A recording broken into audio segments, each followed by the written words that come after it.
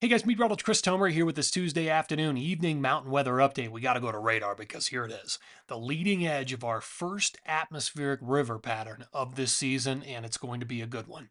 You can see the heavy precip, and there's a lot of wind as well coming in with this thing. Heavy precip approaching the coast, Washington, Oregon, Northern California. Shasta appears to be one of the biggest bullseyes out of this entire event with over the next 36 hours, 100-mile-an-hour winds, in fact, 115-mile-an-hour winds over Shasta, and we're going to see feet of accumulation over the top of Mount Shasta. So that's radar. It's just getting started. And I got to show you the leading edge of this thing. This storm system is a big boy. Look at this thing. I mean, it is qualifying as a bomb cyclone because the pressure is dropping so rapidly. It qualifies, and it looks very impressive. I mean, there's our area of low pressure. It almost looks like a tropical-like system.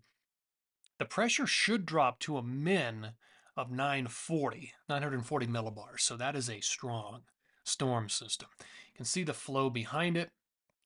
Very impressive. And you see this band right here. I should mark that in line because this is going to be our atmospheric river fetch, almost like a fire hose in the atmosphere. It's reaching all the way back into the Pacific and it's escorting all this new moisture and it's going to slam it up against the West Coast, the terrain features, the Cascades, the volcanoes, and the Sierra.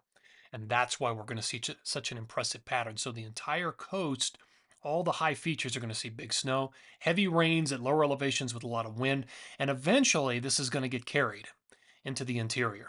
There's like 2 or 3 different storm systems lined up that will carry the moisture beyond the West Coast and into the interior. So Idaho looks good. Montana, Wyoming, Utah, Colorado will all get involved in this during this time period in the extended forecast.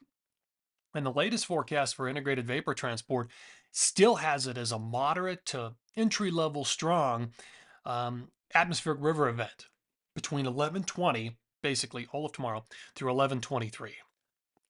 That'll be the key window for the West Coast. But then, like I said, these storm systems are going to carry this moisture through the interior. There's going to be overrun. There's going to be blow off into the interior states. So everybody will get in on this action. Here are my key dates for snowfall to watch.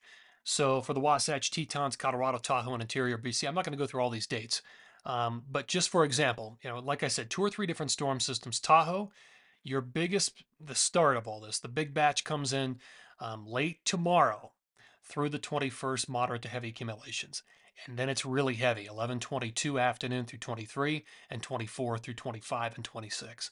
So a pretty prolonged stretch here. And you can see the dates for the other ranges as well. Let's get into the forecast radar and satellite. So this is by 5:30. And look at that storm system. You can see the spiral. That bomb cyclone right there, bam, just hits the coast. By tomorrow morning, everybody's in it. All the way from BC down to the Cascades, the volcanoes, into Northern California. Not quite to Tahoe yet, but right there. Then, as that kind of shifts to the south a little bit, it does affect Tahoe, but it's not Mammoth yet. And look at the blow off into Idaho and parts of northwest Montana, interior BC, all benefiting from this pattern. And keep in mind with these atmospheric river setups, it brings in a lot of warm air. So we're going to be talking about higher snow levels across a lot of the West Coast.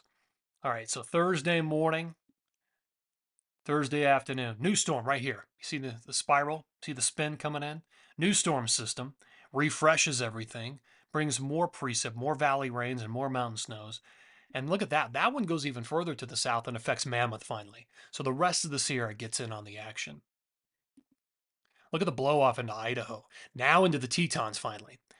And then some of the Wasatch Hyoinas get in on the action, 24, and then and then the whole diagonal, the whole jet starts to blow that moisture into parts of Nevada, the rest of Utah, and then it focuses on western Colorado in the high country.